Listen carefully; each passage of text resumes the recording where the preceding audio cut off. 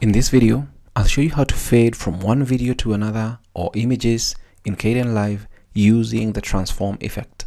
Welcome to this video. My name is David and I hope you're well wherever you are around the world. Now, this is Kdenlive and the version I'm using is Kdenlive version 22.04.1. So let's begin by adding our clips, the ones that we want to fade in. I'll assume that you already have your clips inside this clip bin, that is the project bin here. Let's say we have our first video on video track 2, and then we have our second video on video track 1 and audio etc. We can actually just ungroup this and then delete the audio because there's no audio, ungroup this as well, and then delete the audio. So we have two videos here, and if I play them, there is the video of the couple walking along the beach, and then once that is done, we've got just a clip of some waves etc. Looks good. Now let's just zoom in slightly here. They're just side by side here.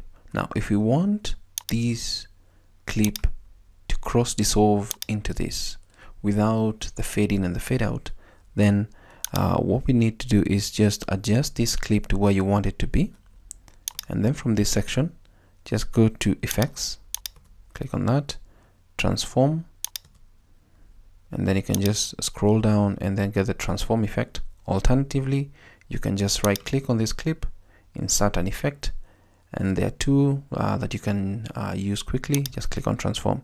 Once you do that, if you look at the effects section here, you'll see that we have new options available for us. Now, this is where the cursor position is. So what we need to do is this particular cursor position, we need to add a keyframe there. And once we do that, you'll see a red marking here, and we've added a new keyframe. And then we can adjust this to there, to the end of that clip, and then add another keyframe. Now once we do that, what we can do is we can slide the opacity down to 0. So let's just slide it down to 0. So what happens is when you play this particular clip, let's play it from right here.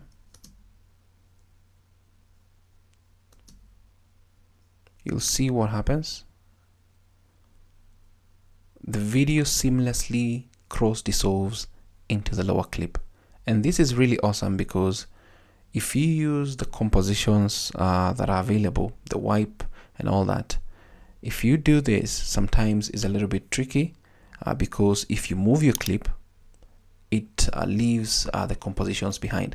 But when you transform this particular clip using the opacities, this will flow with your clip wherever you take it. If you need to change it with a different clip etc., that is what is going to happen. But simply put, that is how you can fade from one video to another, or more or less cross dissolve a video in Kdenlive using the transform effect. I hope this video is of value to you. Thanks for watching. Until next time, stay safe and never stop learning.